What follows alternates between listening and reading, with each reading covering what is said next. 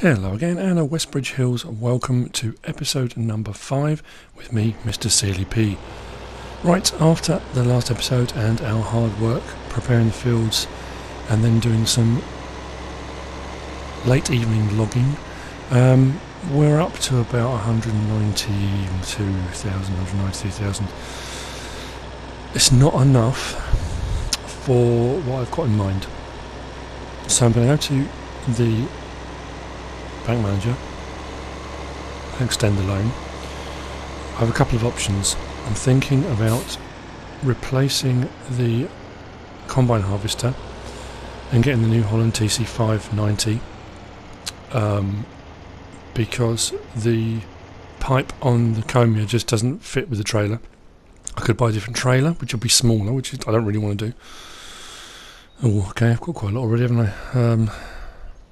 The other thing I'm thinking is buying a forage harvester with an all-crop header, and then carry on silaging, and I'll be able to drive around like the grass cutting, but it should do more quicker.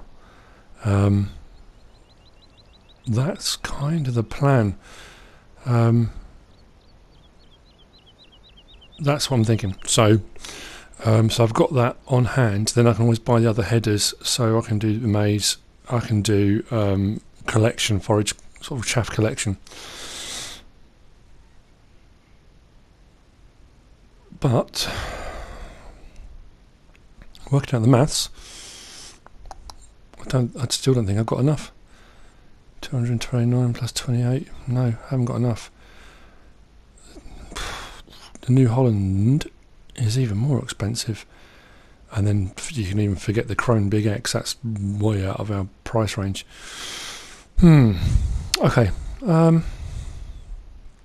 So back to the farmyard and a bit of a rethink.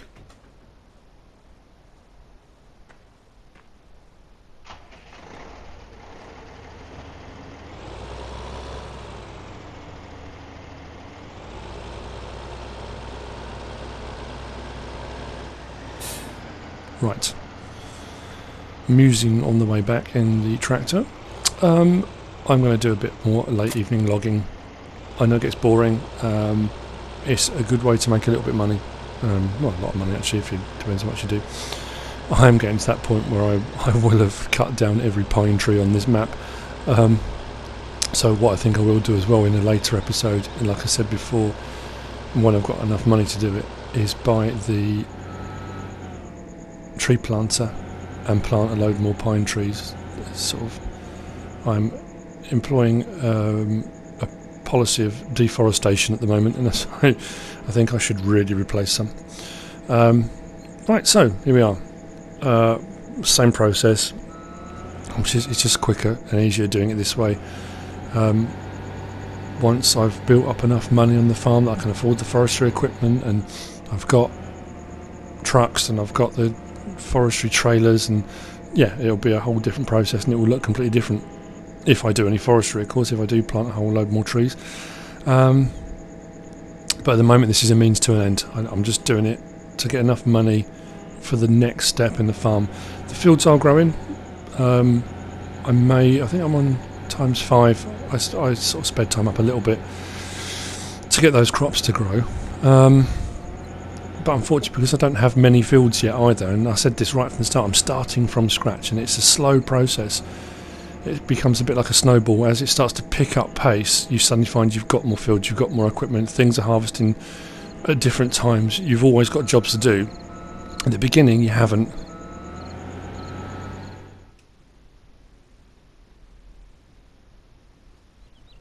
So, good morning. After a late night logging, we've now built up a bit of money. So, move on with the plan. Hope the store's open. Yes, it is. God, I must get up early for work.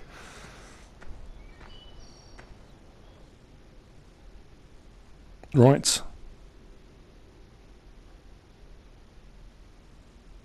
Forage harvester. That's the way I'm going to go. I definitely can't afford that still. So the Rostzel mash, I'm going to get that. I'm going to get the all crop header to start off with. simply because I can cut grass and everything with it. I may even do an all crop harvest actually once one of the canola fields is ready. Don't know. And then we'll come back and buy the other headers as we need them, as we buy more fields and as we have different crops in the ground. Very foggy morning this morning. When I got up and I walked over here from the farm, it was quite sunny actually, but yep, fog's rolled in. So here we are, the Rostel mash. Now, if you're watching my other gameplay series down on the farm, I've just sold my Rostel mash and bought the Chrome Big X. And I didn't sell it because I don't like it at all. I do like it. I've said before when I did the forage harvester ones, and it does the job all the others do. It hooks up to more trailers than the Rostel mash does, and the New Holland. It's a good forage harvester. The only reason I swapped it on my Bjornholm map was because I was doing a lot of maize silage harvesting, and the maize header for the Chrome Big X is much wider, much bigger. Should I buy a trailer as well? I've already got a Fleagle. It's only got a 32,000 litre capacity. I've got enough money to buy one. Won't leave me with very much, to be fair. But it would make the process, I wouldn't have to keep going backwards and forwards and backwards and forwards. That's way out of my league, the chaff trailer. I can't afford that. And some of the others you need a truck. I've got the dolly, I suppose. Nope. I've taken the plunge. Right, so it's going to take longer to fill it, because when you're doing the forage harvesting, the harvester only goes at 6 miles an hour, but it's got a bigger header, should pick it up quicker. It also means it will take a bit longer to fill the trailer, but I won't have to keep going backwards and forwards so often to the biogas plant to fill up the silage bays. It should also mean every time I've got a full load, the silage bay will fill up quicker. That's the theory. Again, it's going to be a slow process. It's going to take a long time. It's just a bit of patience and going up and down. So I will either fast forward bits or skip ahead some of these, because once you've seen me doing it for a bit, you could end up sitting for a whole episode just watching me collecting grass and turning it into chaff. Again, maybe that's what you want to see. But for my sanity and yours, I will skip ahead a little bit. But to start off with, I will do a bit, just so you can see what's happening. It's really weird, this one. The Rostel mash header is offset to the right, and I don't know why. It's peculiar, but yeah.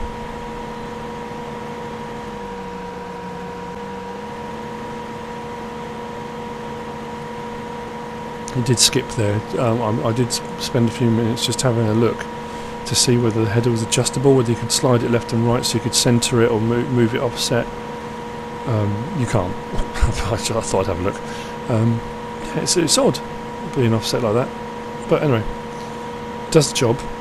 Unlike doing grass cutting and collecting it with a forage wagon, forage trailer, you don't leave any grass behind. It doesn't. You can't miss any, because it's just sucking it straight up through where it's cut, through the machine, turning it into chaff, spitting it out the back into the trailer.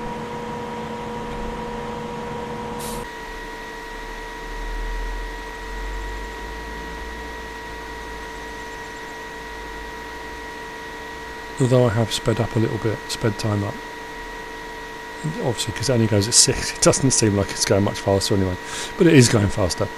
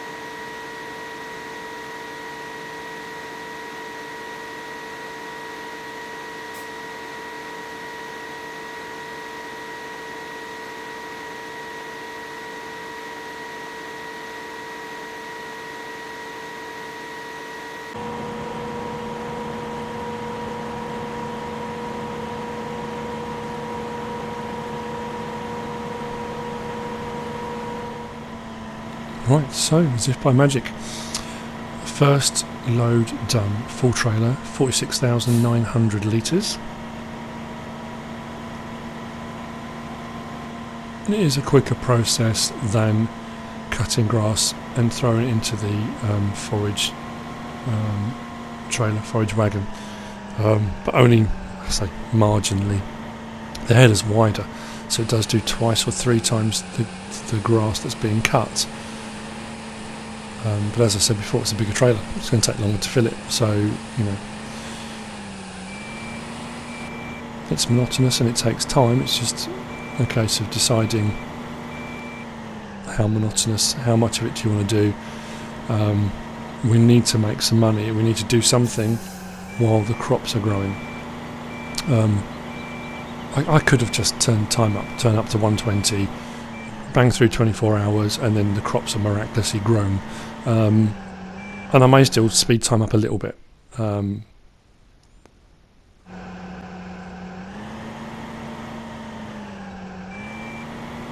just thought I'd better turn on the automatic help because I don't know how compacted the silage bay is. It's a bit of a lengthy process turning it on and off, but okay. So off we go again. Do a few loads of these. I'm aiming to get in the region of 250,000 litres in there, maybe. I'm thinking something like along those lines. And then once that's fermented, or while that's fermenting, the field should be ready. I can harvest the fields, and then the cycle begins again. Plant the fields. I might do a different crop instead of canola next time.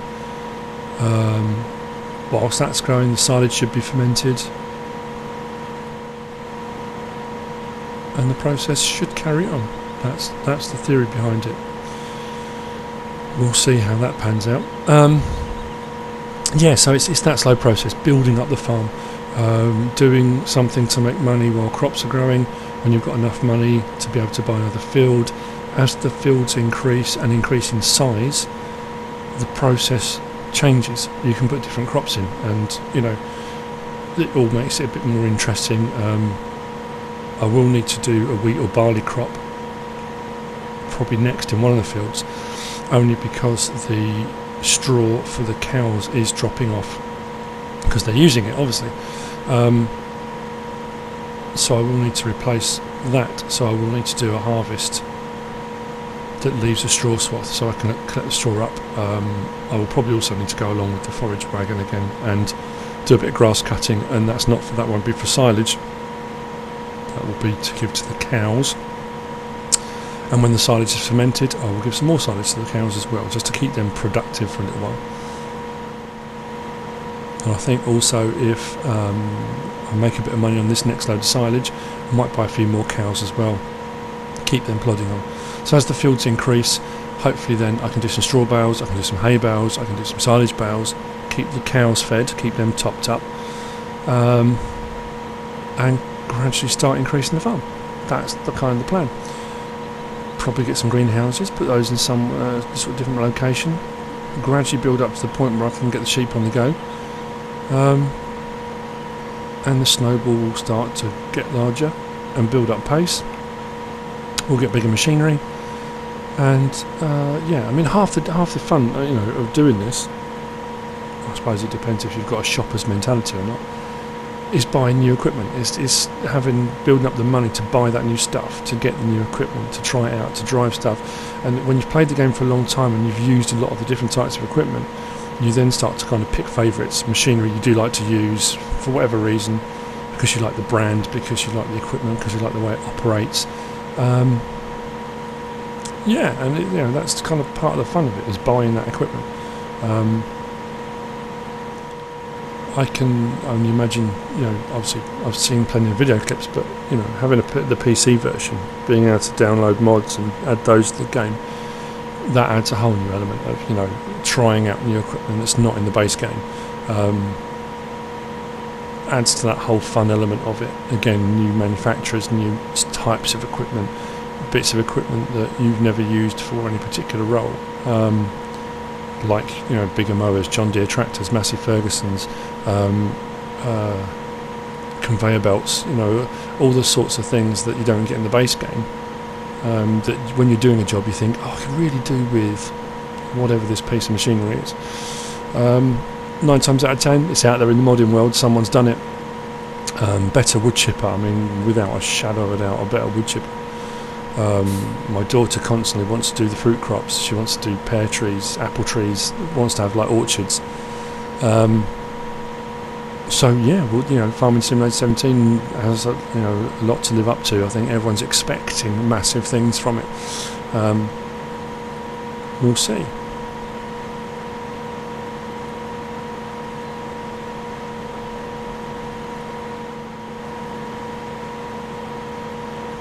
So very briefly, this morning, I managed to catch up on Brad M73. I think it is. Posted a video clip, the latest release from Giants, gameplay trailer for Tending to Animals, and it showed you Massey Ferguson tractor, Joskin animal trailer, picking up pigs from the livestock market.